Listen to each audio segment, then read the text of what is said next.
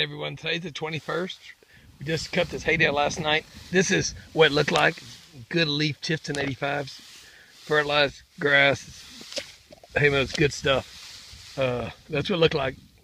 Really good leaf on it, really clean. Of course, we have it laid down now. We're gonna be baling it.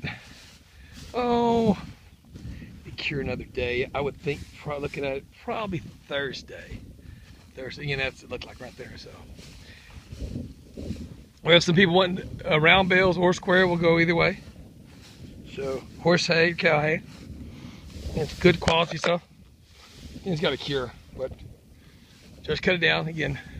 We're putting squares. It's all horse quality, but we're putting horse hay, round bales, or obviously square bales for horses. But I would think we cut it down Monday night. I would think it'd be cured probably Thursday, I would think.